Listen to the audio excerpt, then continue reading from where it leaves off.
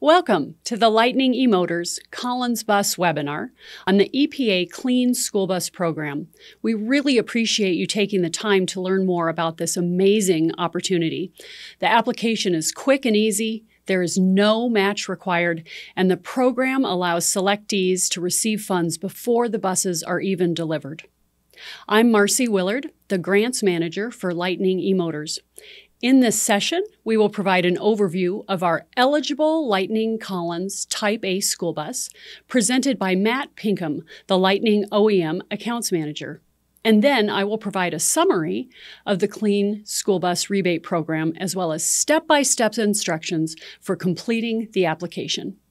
At the end of the webinar, both Matt's and my contact information will be listed. Please feel free to reach out to either of us with questions you may have. And with that, I'll turn it over to Matt.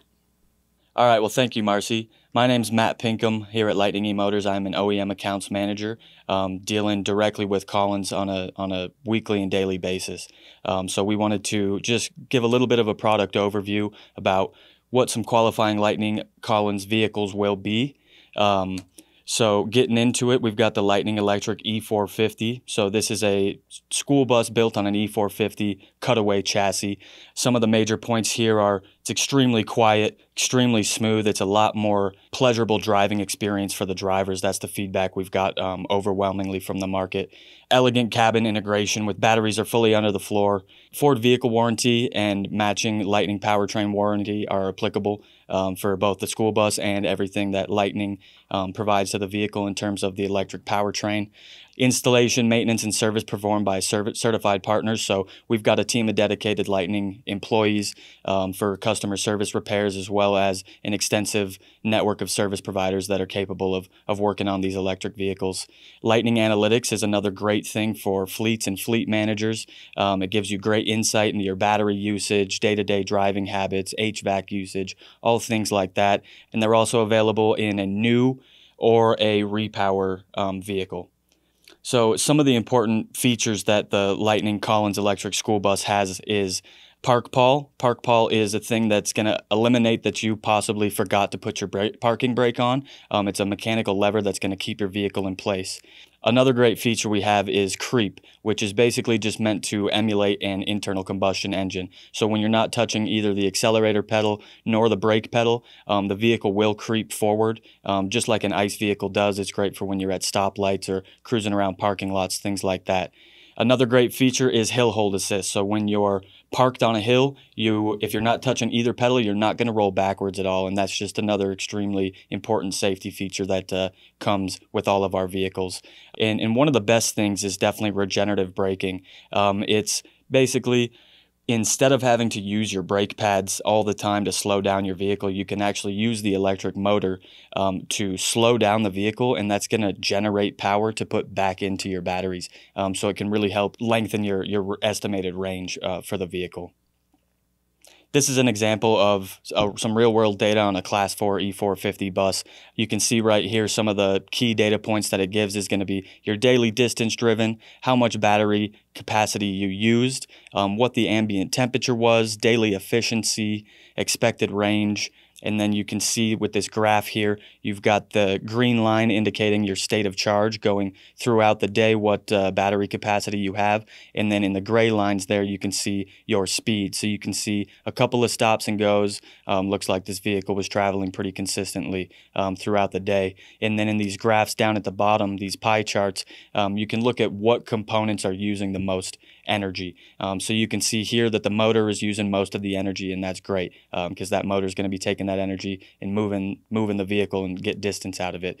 Some other things that are going to use battery capacity are going to be your DC to DC converter, which is basically your alternator just keeping your 12-volt battery charged. As well as the red bar there, that's going to be your HVAC usage. So if it's cold and you're using heat, or vice versa, if it's hot and you're using air conditioning, that's going to affect your battery capacity and your overall range. And so this pie chart kind of exemplifies how you were using each subsystem in the vehicle. And the one in the bottom right here is pretty self-explanatory. It's time moving versus idle time. So that gives some good insight to fleet managers as to how much time their vehicles are going to be parked while still keyed on. This is an example spec sheet for our E450 school bus with Collins right here. So a key thing to mention here is going to be charge times. All of our buses are going to come with standard 13.2 kilowatt AC level 2 charging and up to 80 kilowatt DC fast charging. And so what that translates to into charge time is going to be about 7.5 to 8.5 hours on a level 2 charger, or 2 to 2.5 hours for a full charge on a DC fast charger. Electronically speed limited at 65 miles per hour. And like I mentioned previously, we've got a base warranty on the Ford chassis itself and a similar warranty for all of the Lightning eMotors powertrain componentry. Also an exciting thing we have here at Lightning eMotors, a department of our company called Lightning Energy, which is really dedicated towards the overall implementation of charging infrastructure. So through Lightning Energy, we have a full suite of level 2 and level 3 chargers for purchase through us, as well as installation management, so we can help coordinate with local contractors and utilities, infrastructure partners, things like that, to make it as smooth as possible for you. We've also got a back-end management software, so that really helps us, get data from the charger, from the charging infrastructure, to try to, diagnose any issues, things like that, as well as load management, to be able to charge not during peak hours, things like that, as well as any grant credit reporting that you might need. Also, a part of that is going to be warranty and service, so we've got remote diagnostics for all those chargers. Just like we have on the vehicle, we can get data from that charger and we can remotely diagnose any issues that there might be. And on top of that, we've got route planning management, which can help plan for what kind of vehicle you guys will need, what kind of charging infrastructure, and where it needs to be located. So it's an extremely important part of our company. And financing as well. So obviously, with all this EPA school bus money coming out, hopefully financing isn't a huge issue, but the EPA has mentioned that they're willing to work directly with end users as well as financing partners to get electric vehicles in as many people's hands as possible. So these are great resources and definitely worth utilizing. And on top of that, LCFS and grant management. So for low carbon fuel standards, as well as grant management, we have a whole team here dedicated to help with grants, with financing, with LCF credits. So it's a great thing to utilize here at Lightning. So with all that being said, I'm going to pass it back to Marcy Willard, who is going to show you all about how to apply for this EPA school bus money. Thanks. Thank you, Matt, for the great information on the Type A bus. I will now provide a brief summary of the Clean School Bus Rebate Program, but please know that the EPA website is a great resource for additional information. After I go through the summary, I will then provide step-by-step instructions for applying for this rebate program online. As you will see, there is $500 million in the 2022 program and at least $500 million a year for a total of 5 years. So as you research this program, if you find your district is not ready this year, there will be 4 additional funding rounds, allowing you the time to put your plan in place. The program is currently open with the application deadline August 19th, 2022. Awards are expected to be announced in October of this year, with vehicles and charging in deployment and installed by October 2024. This provides an ample runway for the purchase of the vehicles, installation of the charging by 2024. Eligible applicants include public school districts, public charter schools, and eligible contractors with the capacity to sell to school bus owners and/or arrange financing for sale. Prioritization criteria is applied to applications with districts serving high-need populations and low-income areas on the top of the list. A link online provides a list of districts that meet the prioritization criteria per state. Up to $285,000 is available in a rebate per Type A bus for prioritization districts and up to $190,000 for districts that don't meet the prioritization criteria. On to charging, up to $20,000 is available for charging infrastructure for the prioritization districts and up to $13,000 for the non-prioritization districts. Districts can apply for up to 25 new buses, so imagine what that could do with your district's fleet. One old bus must be scrapped or sold for each new replacement bus. But in this program, both diesel and gas vehicles may be replaced, and it's not necessarily contingent upon the age of the vehicle. Old buses must have operated at least 3 days a week in the 21-22 school year, and all new buses must serve the district for at least 5 years from the date of that deployment.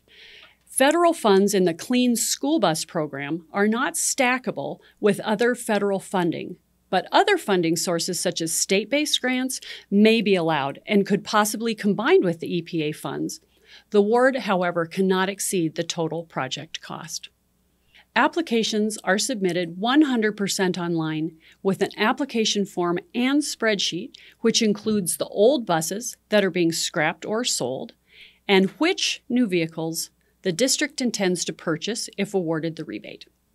The target of the program is to fund at least one district in each state with no more than 10% of the total funds allowed per state.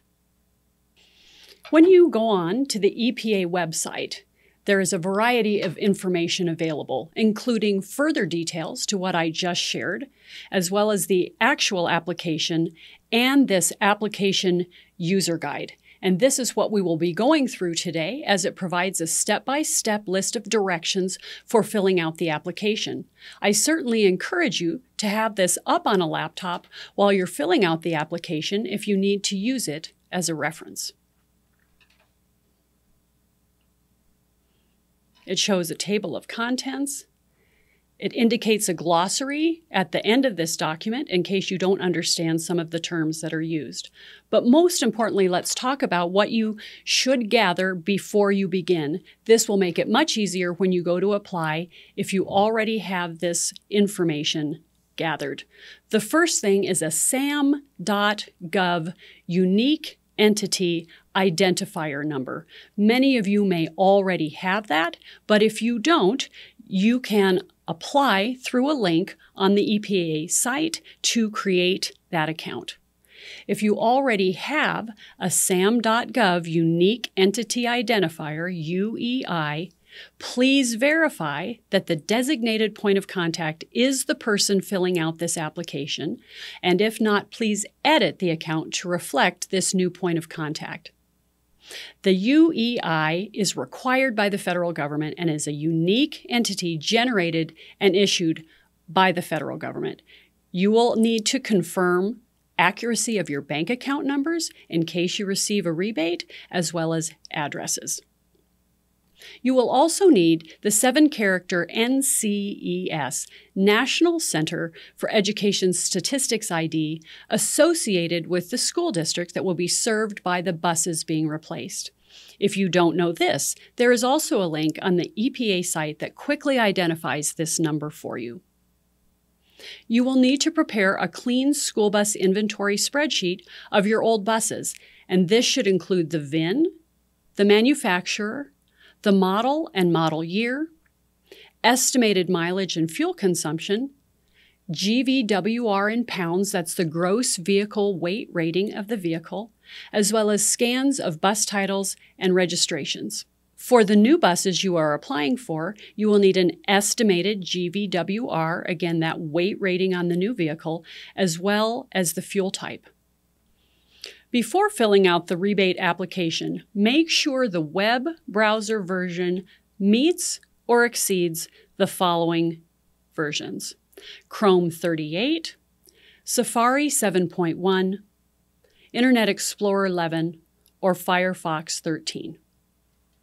Now that you've gathered all this information, let's get started. This has application information as well, and I will scroll down now to page 6 where we get started. This is where you will access the online rebate application. You will first choose Sign In, and then you will choose Login. If you haven't created a login.gov before, you will be able to do so here. You will then agree to the terms of service, and then enter your sam.gov point of contact email address and password. You will sign in and create your account.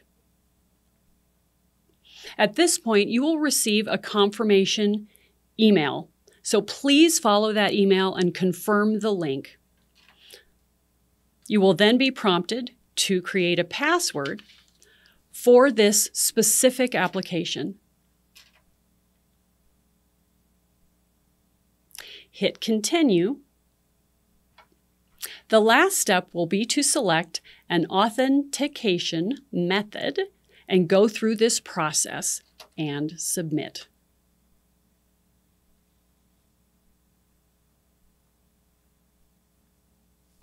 We are now ready to start the actual application.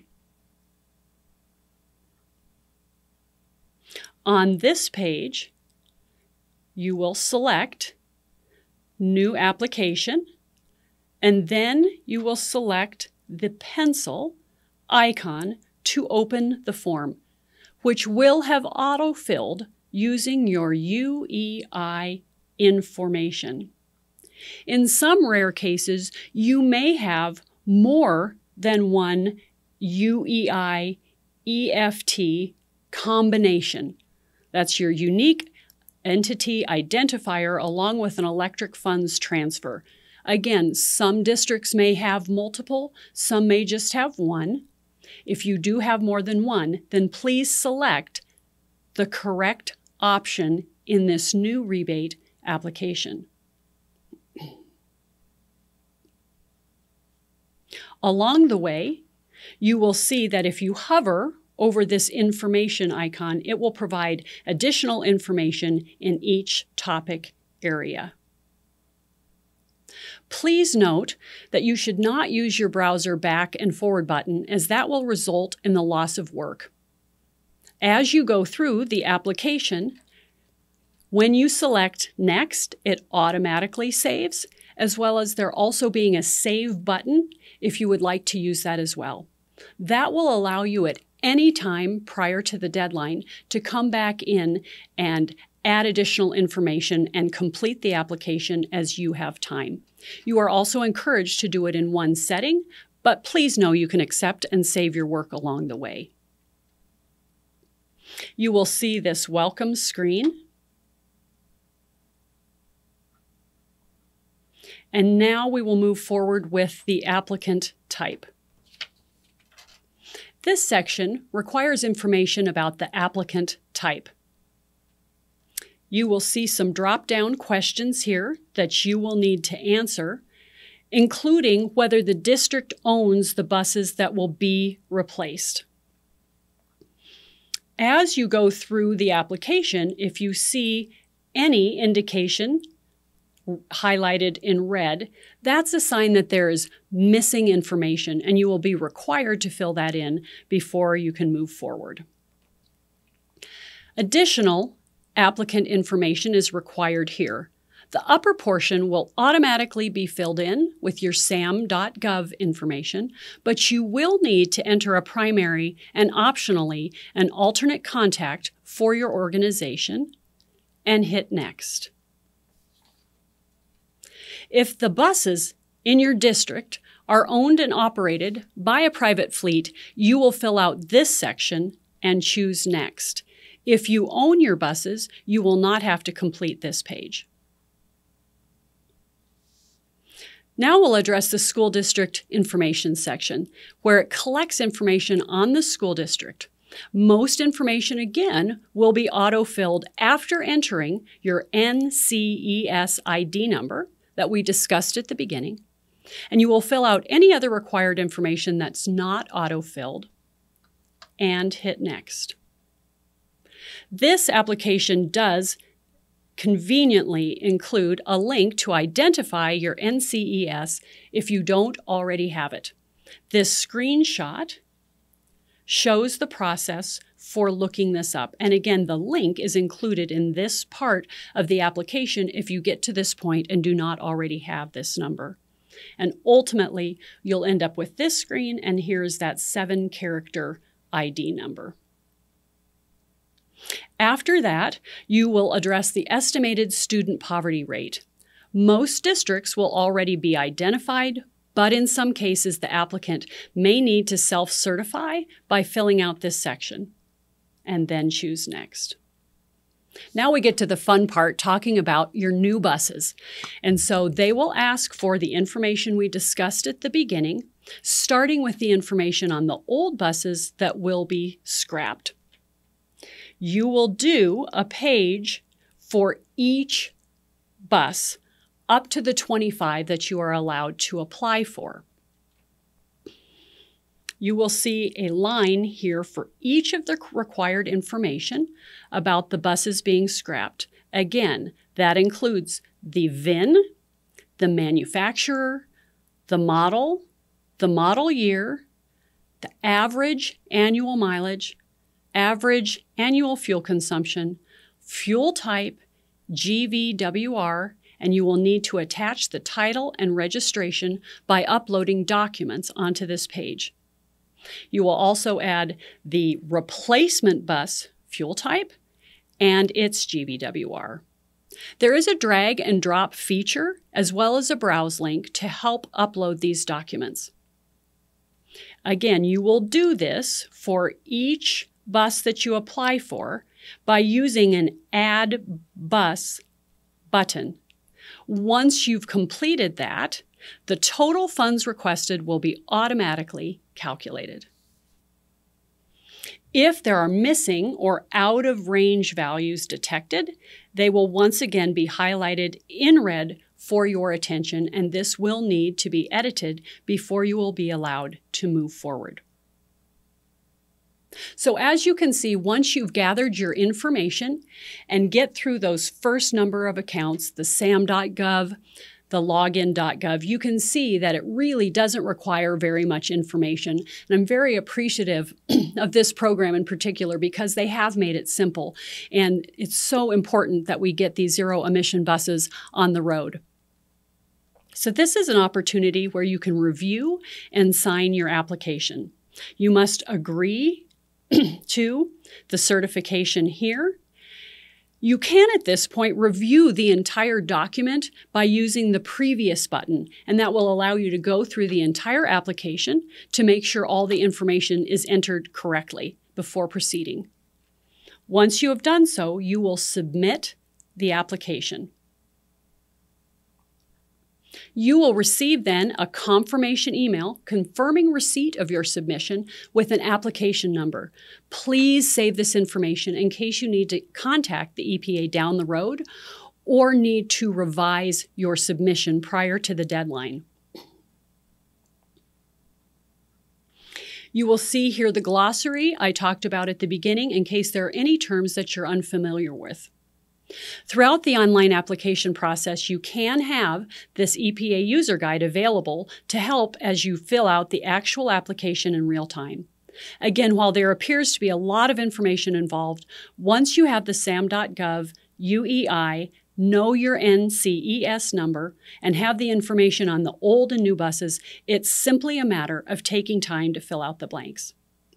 We appreciate this opportunity at Lightning eMotors and Collins Bus to have provided this valuable information to you about this truly exceptional opportunity to replace gas and diesel with zero-emission buses.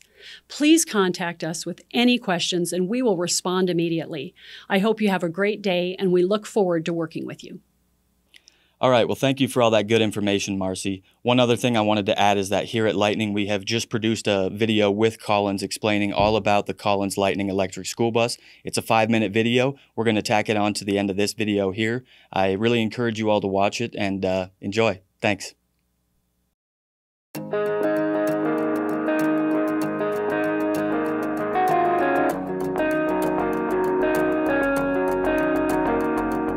Hi, I'm Chris Hebert, Director of Operations at Collins Bus Corporation. This may look like a typical Type A Collins bus with the standard safety features, school bus compliant seating, warning lights, traffic control, but it's actually quite different underneath. I'm here with Matt Pinkham from Lightning eMotors. Matt, what does it mean when we say this is electric? Yeah, so it means it has no internal combustion engine at all. It's driven strictly by an electric motor. So no emissions? No emissions at all, that's correct. No tailpipe emissions, which is great for the environment and arguably even more important for the children. Well, that's great. Tell me more. The traction motor is the electric engine which propels the bus along the road. There's a single-speed gearbox, so there's a smooth acceleration with no shifting. This gearbox drives the drive shaft, which runs to the rear axle. We've got 4 lithium-ion battery packs with enough energy storage to drive over 120 miles. Then we have the thermal management, which keeps those batteries in their Goldilocks temperatures, so it's not too hot and not too cold. A power inverter converts the DC electricity that comes from the batteries to AC electricity that powers the motor. Then we have various accessories which provide power steering, cabin air conditioning, and heat, and so on. And finally, there's an onboard controller, which is basically the brains of it all. Matt, you mentioned thermal management for the batteries. Why is that important? Yeah, that's extremely important just to extend the life of the batteries themselves. So with all this technology on board, is it complicated for the driver? Yeah, not at all. In almost all regards, it's a very similar driving experience for the driver. Key it on, wait for the ready indication, push the accelerator pedal, and you're on your way. The driver won't even know that they're driving an electric vehicle. Well, not quite. There's a few key indications that are different. Firstly, it's a lot quieter. Second of all, it's a lot quicker and smoother acceleration because of the torque output of the electric motor. And lastly, regenerative braking. Regenerative braking? Tell me about that.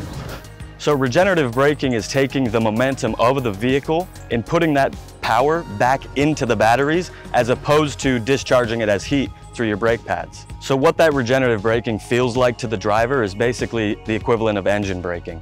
So you can basically drive these electric vehicles with one pedal. Feather the accelerator pedal and it feels like you're braking. It also kicks on the brake lights so that the people behind you know that you are slowing down.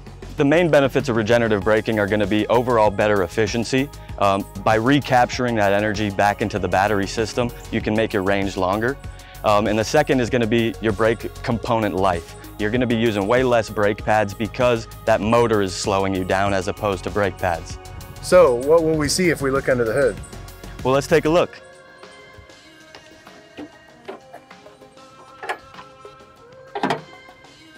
So it looks quite a bit different than a gasoline engine, doesn't it? So in here we've got various components that operate the vehicle. Controllers, power distribution, different things of that nature, as well as the existing 12-volt battery. Oh, so there is an alternator. There is not an alternator. So we've got basically the equivalent component of an alternator, which we call a DC to DC converter. It takes high voltage DC current from the batteries, steps it down to 12 volt to keep your 12-volt charged. Very cool. Let's take a look at the driver's environment.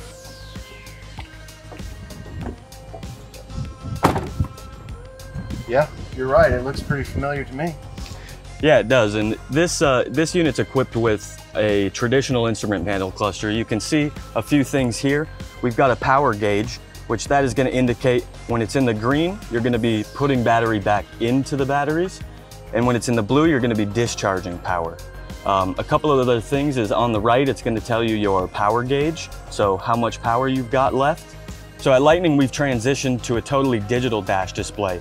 On the left side, you're going to have a power meter similar to this, telling you discharge and charging of the batteries. You're also going to have a very readable speedometer in the middle, as well as a state of charge and range indicator, which is going to tell you in real time how much range you have left for the vehicle. In the top left corner, you'll see a graph that's indicating in real time your efficiency that'll help the driver monitor how well they're driving. So let's talk about charging. Yeah, so at Lightning, we've designed the charging system to be pretty flexible. We've got AC and DC charging, and we can accept either one. Is one better than the other?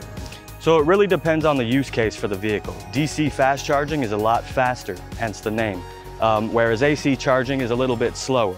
Really depends. If you need a quick top up, DC fast charging is great. If you've got the whole night to charge, you can use AC charging. So if anyone's got questions about it, we've got people working at Lightning to help answer those questions. Thanks, Matt, for that walkthrough. I really learned a lot. At Collins, we're really excited to offer our new EV electric with our partners, Lightning eMotors. We're really excited for the impact this is going to have on not only our customers, but also our environment.